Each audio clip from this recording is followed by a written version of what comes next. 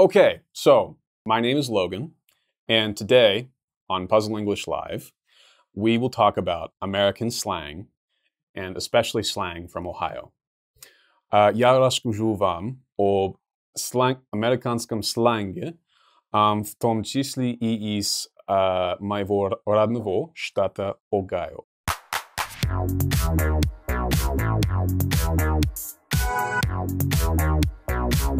So, in America, like in Russia, we obviously like to eat.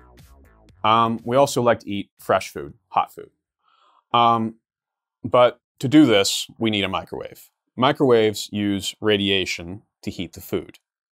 And we, ironically, talk about heating our food with radiation by saying that we want to nuke our food. We want to nuke some water. Because nuclear reactors also have radiation. So you're nuking the food. So it's an ironic play on words. For example, I want a hot plate of spaghetti that was in the refrigerator. So I'm going to get some spaghetti. I'm going to throw it in the microwave. I'm going to nuke it. Does anyone else want some? In American culture, we like risk. Risk is a big concept that comes from business. And here, business informs the culture.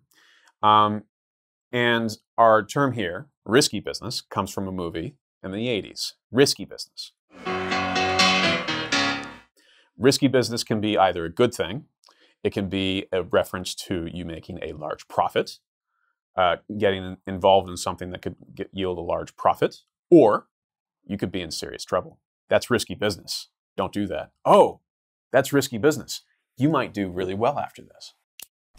So if you are interested in basically any show about the American legal system or about American crime, for instance, Breaking Bad, Better Call Saul, pick your favorite. Basically, they do lots of really foolish things. But they do it because they're interested in it and continuing with it. Nonetheless, they have to decide when it's too risky. So danger is what we're concerned with. And when it's dangerous, we say, it's too hot. It's too hot. Don't do it. Don't go out. There's too many cops.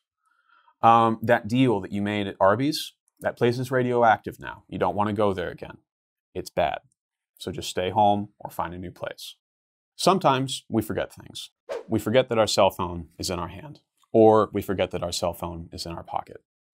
At these times, when our logic fails us, we're having brain farts. Brain farts can also be replaced with, I'm malfunctioning. I just malfunctioned. I just had a glitch. Well, you could also say, I short-circuited. These are all similar concepts concerning memory. Okay. So in America, we have several regions. We have the East Coast with New York, the West Coast with California, several other places. I'm from the Midwest in Ohio. And in Ohio, we don't drink soda. We don't drink seltzer water. We drink pop. Pop refers to all colas and every soda, but not seltzer water. That's a very important idea to remember. Our next idea, snookered. Snookered has two meanings. It could mean that you are a victim of fraud. I've been snookered. My stockbroker just sold me some bad stocks. I've been snookered. They lied to me. Or it could be a reference to being tired. I just worked outside all day and I dug trenches. I cut down trees. All sorts of things. I'm snookered. I want to go sleep.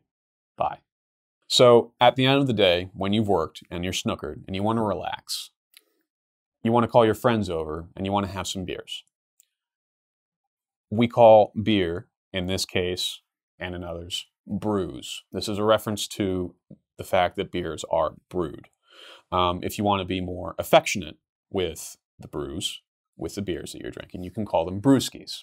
An example, we're going to have some friends over and we're going to have some brews. Later in the night, for instance, you might have had a few too many drinks and you might actually want another one. So you could kind of slovenly say, hey, hand me another brewski. I need one more. Hey, Johnny, how about a beer, huh? Ooh, couple Charles Bukowskis? Couple Brustoyevskis? Maybe a Mike Brugaslowski? Perhaps a Teddy Brewski? That's a good one.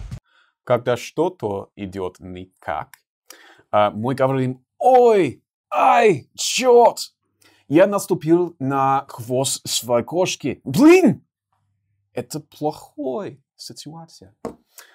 А как сказать так по-английски? В Огайо мы скажем, уф, да, Oy-vey, that's Yiddish. О, или geez. Geez is very Midwestern, it's very relaxed, it's very polite. So you'll fit right in.